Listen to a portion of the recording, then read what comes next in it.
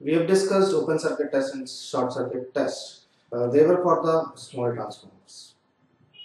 But when it comes to large power transformers, then we cannot have that much of energy wasted, and may be possible that that much of energy is not available at that time. So what to do with the power transformer? The solution for that is your load test, that is called the surplus back test, as well it is also called as the heat run test. So this is actually done for to determine the steady temperature rise of transformer. It requires two identical transformers which are connected in parallel in the primaries, and the secondaries are connected in a phase opposition. We'll see the diagram first of all.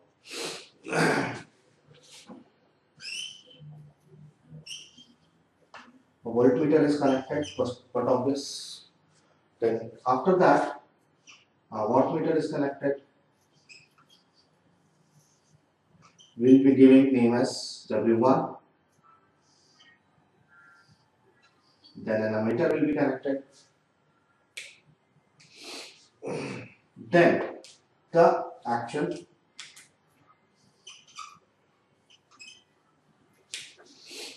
transformer will be coming, and we'll be doing it by blue color so that we'll be able to understand from where the transformer is starting.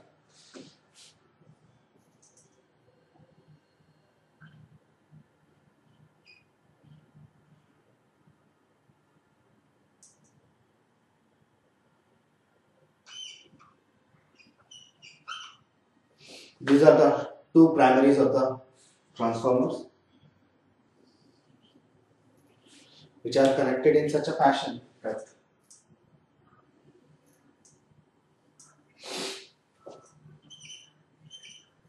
they are in parallel. This is my transformer 1, this is my transformer 2, and both the transformers are in parallel right now.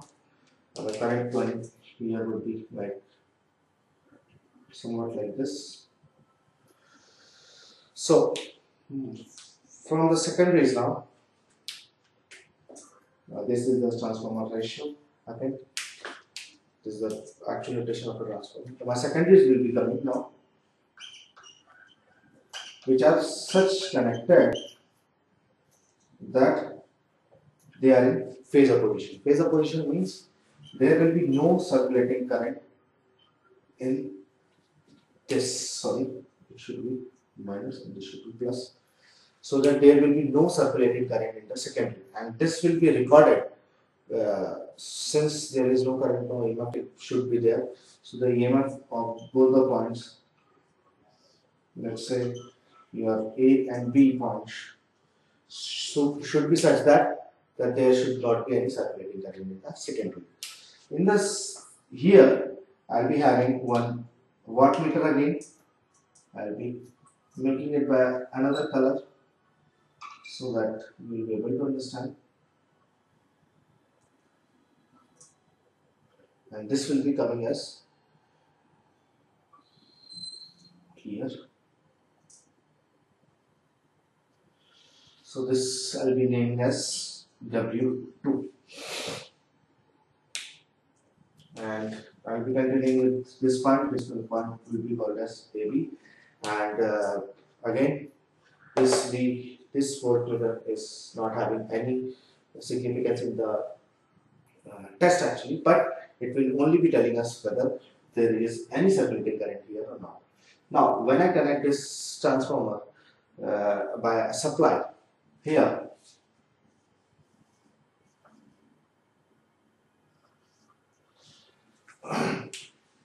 rated voltage will be start flowing over here, and since these are in phase opposition, no current is flowing over here right now.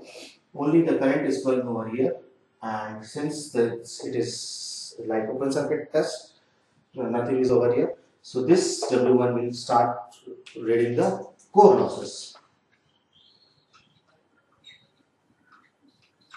This will read the core losses. Now, by some external means, what I will do, I will supply a rated current in the secondary winding such that only the rated current is flowing here. Now when the rated current is started for here, only this W2 will start reading the ohmic losses.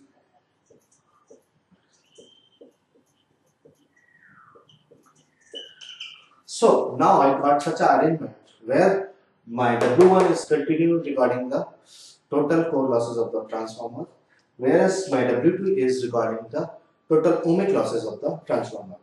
Now, this is a very important point regarding load test, that this core losses which is recorded by W1 are half of for single transformer, means W1 is equals to 2P C, which is called core losses, and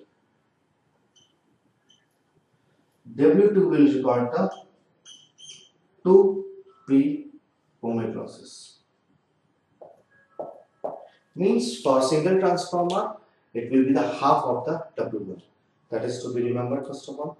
And the second thing which is very important to remember is that W1 will read only the core losses, W2 will read only the ohmic losses. Third thing is this one. So coming to the temperature, right, which we have said that it is a heat rate test.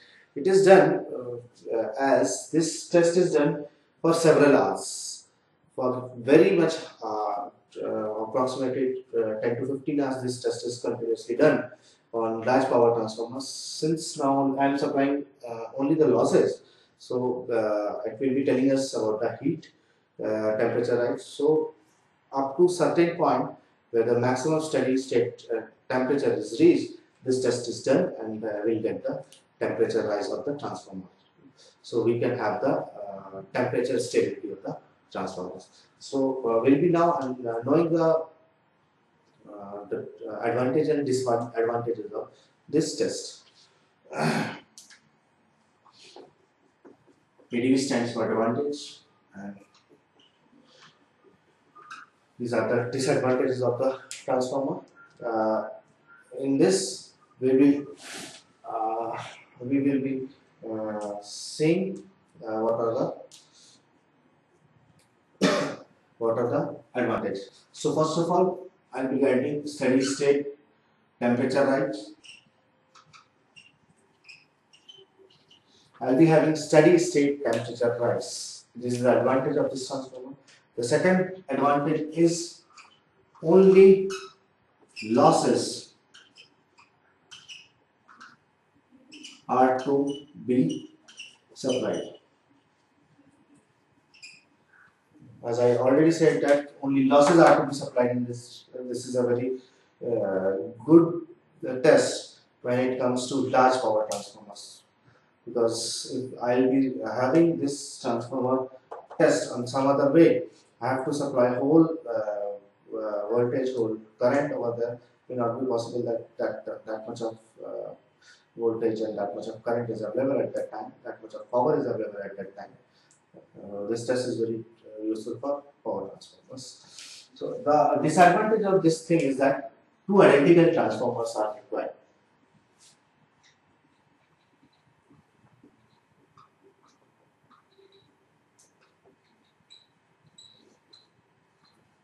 May not be possible that there are so in certain ways I'll be having the total two identical transformers at the same time. There is also a possibility that I may not be having transformers aligned.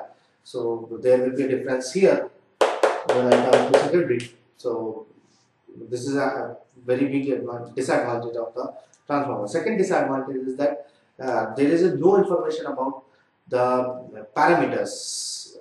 Since R0, X0, R1, X1 are very much important when a transformer is constructed and transformer is being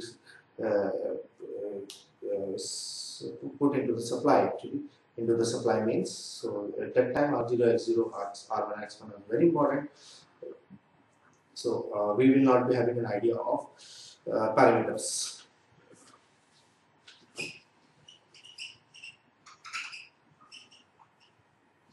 Means R0, X0, R1, X1. We won't be able to find R0 and X0 or banana. So this is also an important point regarding when I say about the objective type of questions. I should be knowing which type of test is done to do what. So this type of test is not able to give the parameters. This question has been asked in examination, that which type of test among the following doesn't give the parameters of equivalent circuit. So the answer is your load test. Now coming to another part which is called as the polarity test.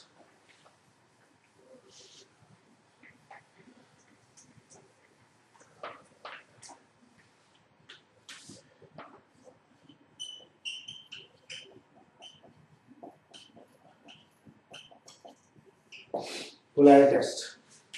This is a very important test when it comes to paralleling of a transformer. Paralleling of a transformer we will be discussing in the next topic. Then this test we will be discussing about the polarity test now. Actually, this test is done to know the proper polarity of the transformers. What are the proper polarities? We will see. We will be having a single transformer. This is done on exactly a single transformer. Both the primaries and secondaries are there, is shown over there. We will give an arbitrary plus and minus, plus minus over here. This is V1, this is V2. Any of the, this is my primary side, this is my secondary side. This test can be done from either side, from the primary side also, from the secondary side also. The very important thing is that both the primary and secondary are put into series by a jumper wire, and a voltmeter is connected on the other side. These polarities are marked by me, arbitrarily marked by me, and if this test is giving me the result in such a way that the voltmeter marked V, which is this voltage, is like V1 minus V2. If I am conducting this test from the primary side, if I am getting V1 minus V2, then it means that the polarity which I have marked is correct. If not, if V is equals to V1 plus V2, I am getting like this, so it means that either of the polarity of primary or secondary is to be changed for the proper polarity. This test is very important, as I said, for paralleling of the transformer. We will continue with the paralleling of the transformer now.